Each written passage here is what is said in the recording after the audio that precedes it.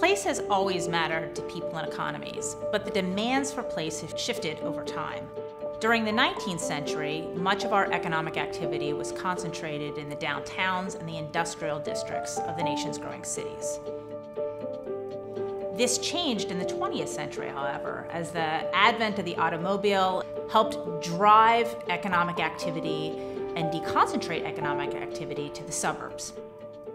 In the last several decades, the pendulum has begun to shift back as there's greater demand for certain urban attributes: proximity, density, and walkability. But a lot of that activity is happening in places like waterfront areas or other high amenity districts, often fueled by investments designed to attract highly educated workers. We need this kind of growth to work better for more people and for more places.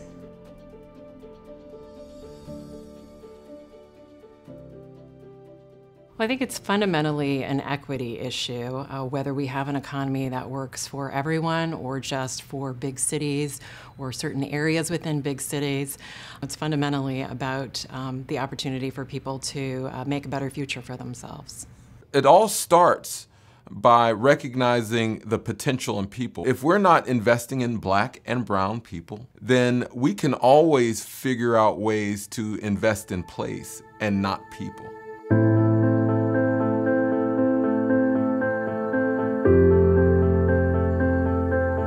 You know, you can think of placemaking as the entire experience between the time you leave your home and arrive at your destination. So if you think about it, it's incredibly important what that fabric means to a person. One of the real opportunities we see, particularly in places that are struggling, whether they're in an urban context or in a more rural or smaller setting, is the value of their downtowns or their neighborhood commercial districts. Those are places that often there's some degree of economic activity that's already happening there that can be leveraged. They also represent an enormous investment over time of a community's resources. They often have affordable space, they have flexible space, they're dense, they're walkable, they have many of the attributes that we know workers and residents really value today. Public, private, and civic sector leaders need to understand the unique challenges and the unique opportunities facing different kinds of economic districts, whether that's downtowns or university and medical districts, arts and creative areas, rural main streets, or even suburban districts. And then they need to target their investments to better address the needs of those places. You can take the example of Campus Martius in Detroit. Downtown Detroit is a miracle of development and reinvestment that no one could ever have envisioned just a few years ago.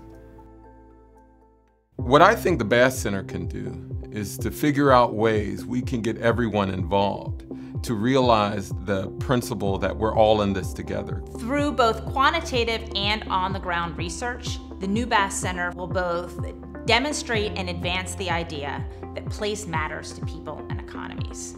The center will work with a range of stakeholders to help document and design model approaches to transformative placemaking. And finally, the center will help facilitate systemic policy and investment reforms that better support place-led economic growth and help innovative placemaking solutions to scale.